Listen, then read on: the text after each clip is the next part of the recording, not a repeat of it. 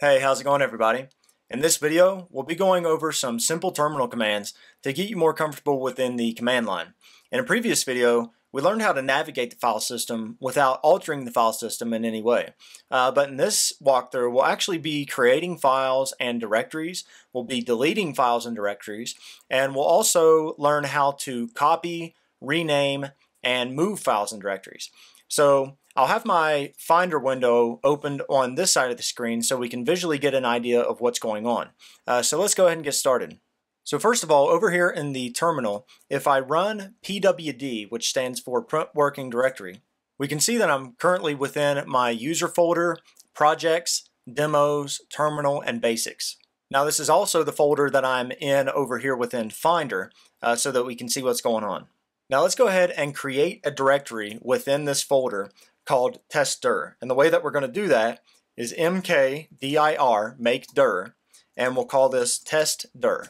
Now you can see when I ran that this folder popped up over here within Finder, but within the terminal we can run ls, and when we run ls we can see that the directory is also showing up within terminal. So now let's go ahead and navigate to that directory, and to do that we do cd testdir and navigate into there, and within Finder we'll just click into it. So now let's create a file within this directory called test file. So I'm going to do a touch to create this file, and that'll be test_file.txt, and if I run that command, you can see over here in the Finder window that test file was created. Now I'm going to go ahead and open this file and add some text so that we have some unique file contents to work with, and we can do this within the terminal with open testfile.txt, and that'll use the default program on your machine to open up this file. And the contents that I'm going to add here are I'm just going to call it test file txt, the same name as the file, slightly different. So now let's go ahead and close that down. So now let's learn how we can make a copy of this file within terminal. To do this we use the cp command. So I'm going to do cp, and then to autocomplete like that I'm just hitting tab after I type a little bit. So I'm going to do cp test_file.txt, and this new file I'm just going to call copyfile.txt. So now if I hit enter there, you can see within our Finder window that it created this copyfile.txt. And if I open this up, you can see that it does have the same file contents that we put in the first file, so it is a copy. So now let's look at how we can rename a file. Now renaming a file might seem a little weird because moving a file and renaming a file is actually the same process. So if you want to rename a file, then you use the mv command, which is the move command.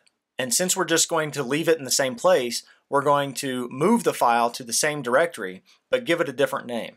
So I'm going to rename test_file.txt to original file.txt. So I'm going to do move testfile.txt, and I'm going to call this orig_file.txt. And you can see when I ran that command, we no longer have testfile.txt, we have this orig_file.txt. Now, what if we want to move a file without renaming the file? We can do that by specifying a new location and no file name. So to show an example of that, I'm actually going to create a new directory here in this current folder called subdir1. So if we remember, it's mkdir subdir1, and you can see that here within Finder. Now I'm going to move this original file.txt to subdir1, but I'm not going to rename the file. So I can do that just by doing a move orig_file.txt, and now I'm going to type in the new location, and I want to put this within subdir1. So if I run that, you can see that the file vanished over here within Finder, and within terminal I'm going to cd into subdir1 and do an ls, and you can see that the file's there. If I navigate there in Finder, you can see that it is there also. So now I'm going to move it and rename it at the same time. So to do this, I can just do a move orig_file.txt, and I'm going to move this up one directory into our testdir folder, which is visible over here in Finder. And now that I've specified the location, I'm going to go ahead and give it its name back to file.txt. So if I run that command, now we can see that this subdir1 is empty and that the original file got moved back to our testdir and renamed at the same time. And if I open this up, you can see that the contents are still the same. Okay, now let's look at how we can delete some files. To delete a file, we can use the rm command. So let's remove this copied file here with rm copy. Oh, and actually I'm in subtor 1, so let me cd back up a directory.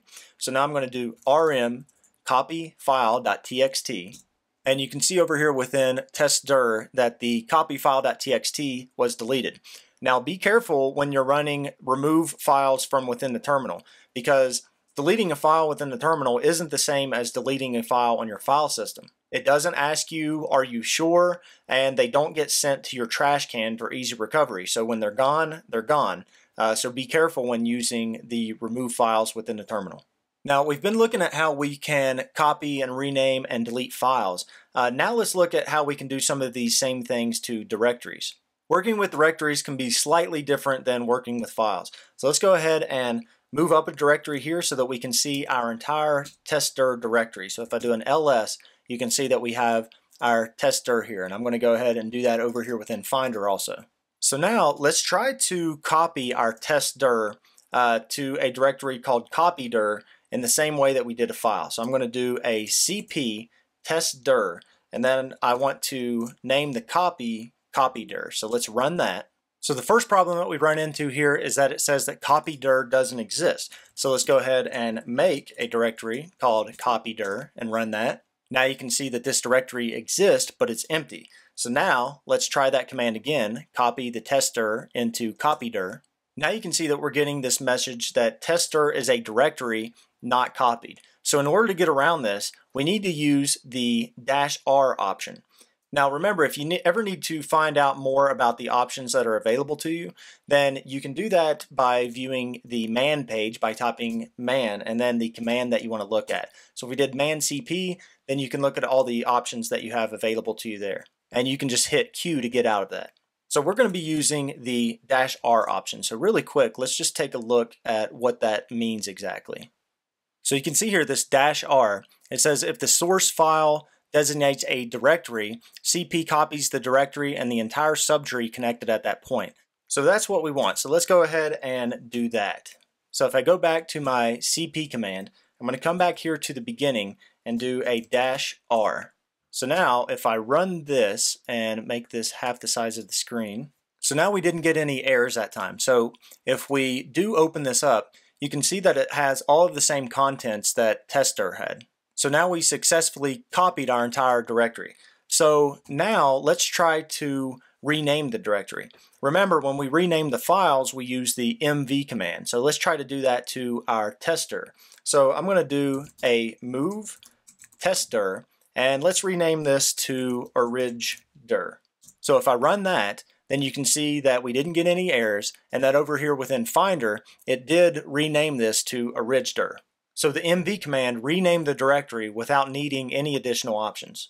And also, like files, I can move the directory without renaming the directory. So if I wanted to do an mv of origdir, I'm going to move this entire directory within the copydir directory. So if I run that, then we can see that it took it out of this folder here.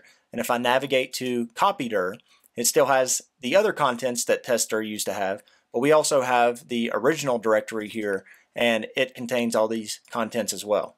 So now lastly, just like we did with files, let's go ahead and move the directory back up to the parent directory and rename it at the same time, and we'll rename it back to testdir. So in order to do this, I'm going to cd into the copydir here, and that's where we are within Finder over here. And I'm going to do a move, and I'm going to move the original directory up one directory to the parent, and then at the same time I'm going to rename it to testdir. So if I run that, you can see that the original directory is no longer within the copy directory, and if I navigate back to the parent folder, then it was renamed to testdir, and you can see that all of the subfolders and files are still there. So one more thing, just like with the files, let's go ahead and try to delete a directory. So if we remember, when we deleted the file, we used the rm command. So let's do an rm, and let's try to delete this copy directory. Oh, and actually I need to navigate up to my parent folder where these two directories are. And now let's do an rm, and let's remove the copy directory. Now you can see here that I got this error, and just like copying a file, it says that mkdir is a directory. So also just like copying, we can add the -r option and it will remove the directory. So I'm going to do an rm-r on mkdir. So now if I run that within Finder over here, you can see that the copy directory was deleted. So one last quick note here. Sometimes you might run into some files that give you issues when you try to delete them. If you want, you can force a deletion of the directory by using the -f option. Now again, you do want to be careful with this. Now to do this, you do rm and then -r because we are deleting a directory, and we're going to do this -f to force the deletion. And then I'm just going to delete the tester that we have here, and if I run that, you can see that it deleted the directory. So once again, be careful with that command because it's very powerful and it will permanently delete your files. The only way to recover them would be from some kind of backup, and that's not something that anyone likely wants to do. And also, just a reminder, there's a ton of other options that you can use with these commands, so be sure to check out the man pages if you ever get stuck, and just kind of play around with all the cool things that you can do. But hopefully you guys found this overview of these commands useful. Keep practicing with these commands. It's really one of those things that you wonder how you lived without it once you begin using these on a regular basis. But if you all do have any questions, feel free to ask in the comment section below. Be sure to subscribe for future videos, and thank you all for watching.